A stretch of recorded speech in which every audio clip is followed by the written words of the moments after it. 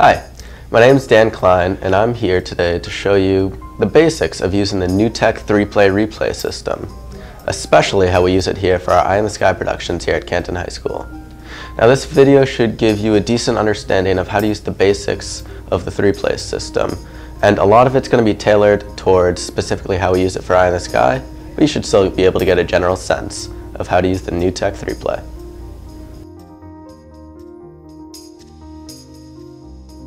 First things first, you're going to want to make sure everything's plugged in correctly so you can actually turn the 3-play on to get going. So take a look around back. Make sure the CG power strip is on, and the studio power strip should also already be on. Now that it'll actually turn on, locate the 3-play in the tower, open it up, and turn it on. While you're waiting for it to boot up, you can turn on the monitor that you're going to be using it on.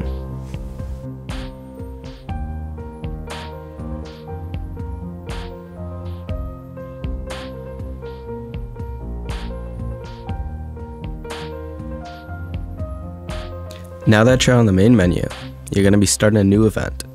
So click here to name your event. Whatever it is, just try to be descriptive, so if you need to go back to it, you can. But definitely keep the date in. Depending on what you're shooting, the settings might be a little different, but for Eye in the Sky, these are the settings we always use, and they're definitely a good go-to. Now that all of the settings are set, click Create Session, and then Start Session. If you're freaking out right now because not all the cameras are showing up, just hold your horses. It's not to worry. What you're going to want to do is head over to your router. Hit slow 1 on the right, and then Jim 1 on the left, and now your first camera feed should be coming in. Then hit slow 2 on the right, and then studio 2 on the left. Finally, hit slow 2 on the right and Jim 3 on the left. Now that all the camera feeds are coming into the 3-play, you may notice that some of them are coming with audio. To get rid of the audio, you're going to go into the top right corner of each camera grid. Click on the little gear settings button, and you're going to want to mute it. Alright, we're almost done setting up now. On the bottom of half your screen, you're going to see your playlist banks. Go down there, and what you want to do is label Bank 1 Page 1, the first quarter, Bank 1 Page 2, the second quarter, Bank 1 Page 3, the third quarter, Bank 1 Page 4, the fourth quarter. Now, the names you'll give these pages will vary depending on what you're doing. If it's volleyball, you might do set 1, set 2, set 3, set 4, set 5, etc. as the different pages. But this is going to be so you have each section of the game's highlights separate, so you'll be able to find them easier. So here's some important things to keep in mind. You don't want to panic if the camera feeds aren't coming through immediately. You just have to go over to the router to figure it out. Make sure you mute the cameras so your replays aren't coming through with any sound. And also you want to label your playlist banks.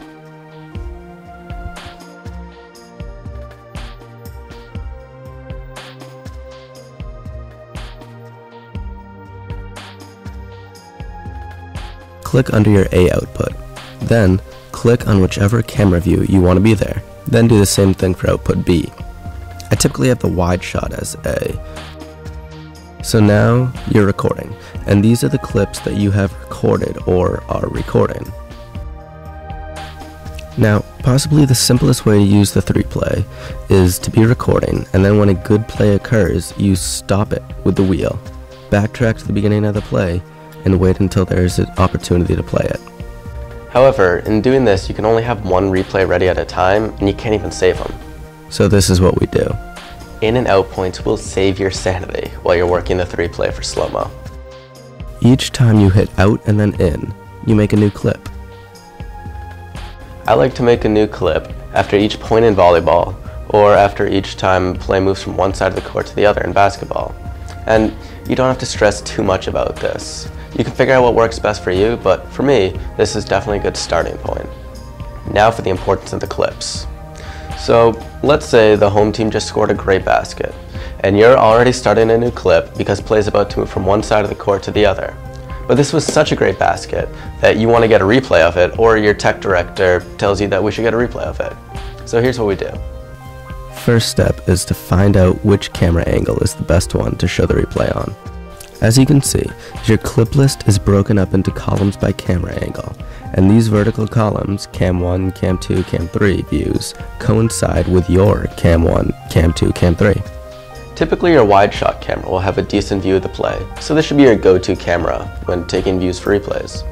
However, you want to try to show the replay from a different view than it was originally broadcasted on, and usually, the wide shot will be your tech director's go-to choice for the broadcast as well. One more thing, you want to have some variety in the angles you're using for your replays. If, for example, you wind up playing through a bunch of replays in a row, you don't want it all coming from the same angle. Spice it up a little bit. However, the most important thing is that you can see the entire play in the replay. If it just so happens that there's only one camera that's doing that for you, you take that camera view for every single replay, and there's really nothing you can do because you need to be able to see the entire play. So now, you want to select the one box that coincides with the camera you want and the clip you want. Now that you have it selected, hit enter on your keyboard and give it a short but descriptive title. The more descriptive the better, so your tech director can tell the announcers what the replay is going to be about. Get the name of the player down if you know it, but if not, something like Canton 3 or Great D is good. Now that it has a title, send it to your playlist by hitting Add to Playlist. The most important thing to keep in mind while carrying out this step or any other step is that the game is still going on. While you're finalizing this one replay, there could be another better play happening at the same exact time. So using the 3-play is all about multitasking. Keeping in mind that the game goes on, click down into your playlists and notice that there are columns labeled in point and out point. If you have multiple clips in your playlist, you can play through them all consecutively, which is a great thing. However, they're going to be as long as they originally were when you were making in-out points to make new clips. And you don't want too much time between each replay if you play through them consecutively. So here's what we do to shorten that up. On the clip you just sent down to your playlist, go over to in point and click and hold down on the time next to the clip and under in point. Drag your mouse a little to the left or a little to the right to make the in point earlier or later to get just a few seconds before the actual play starts or occurs. Then, do the same thing under the out point. After doing this, you should have your play surrounded on either side by a few seconds of footage, called pre-roll and post-roll. Congratulations, your first replay is ready to go. Let your tech know that you have a replay ready, but continue to accumulate replays using the same process until your tech director is ready to play through some of them. So here's some important things to remember. Make lots of in and out points to help keep things organized, but don't stress too much about it. This is all about multitasking. Remember that the game does not stop while you're prepping your replay. Be alert. Try to vary which camera angle you use, but once again, don't stress too much about it. Actually seeing the play in the replay is your first priority.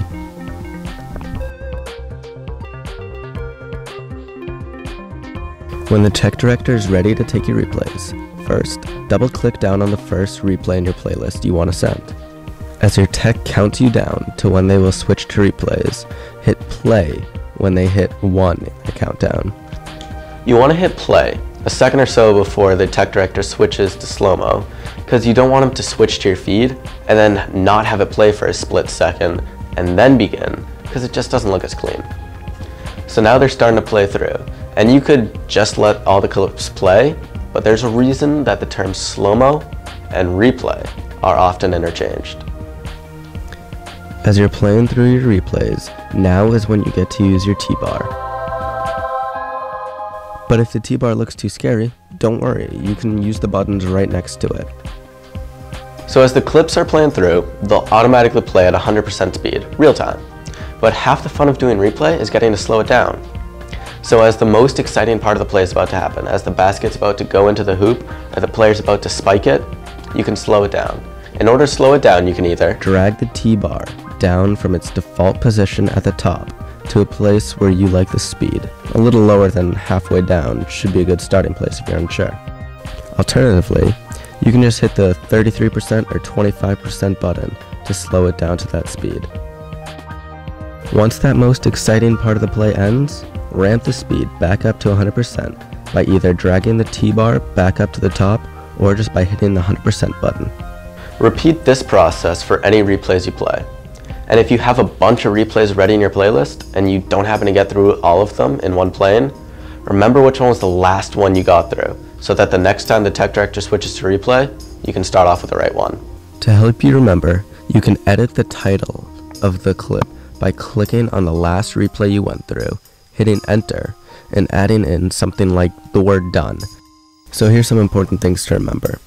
Start playing the replays a second before the tech director switches to your feed. And also make sure to let the tech director know if you're on the last replay.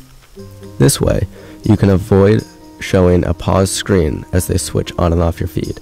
Slow the play down right before the climax of it using the T-bar or the buttons right next to it. Then ramp it right back up to 100 after this part happens. You gave the replays a descriptive title for a reason. Make sure your tech director is relaying the title of each replay to the announcers so they know what they should be talking about.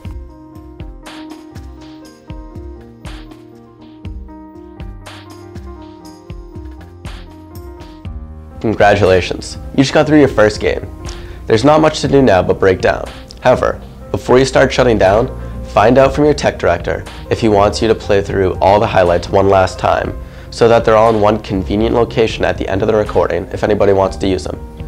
To do this, just play through every page that has a highlight on it at full speed. Once you show all of them, it's time to stop the recording and exit.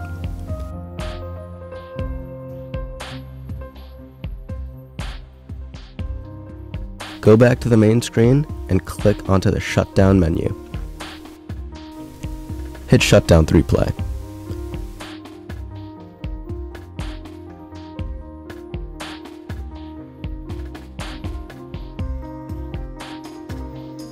Turn off the monitor, and you're done. You should now have a basic understanding of how to use the NewTek 3-play system to send replays for Eye in the Sky or whatever other shoot you're working on. Keep in mind though, this is only what I know about the system, and I gave you my preferences for small nuances of use. There's so much more the 3-play can be used for, and I wish you the best of luck in discovering and mastering these uses in your time with the 3-play. Try it out and get comfortable with it. Figure out what works best for you and the production you're working on, and you'll be using the 3-play like a pro in no time. Good luck in your journey mastering the NewTek 3-play. I've been Dan Klein, thanks for watching.